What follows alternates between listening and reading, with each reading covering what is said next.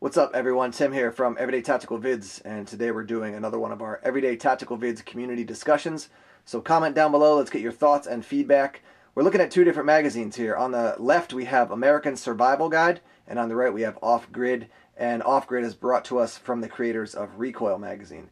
So do you know these magazines? Do you like them? What do you like about them? What do you not like about them? What would you add? What would you take away?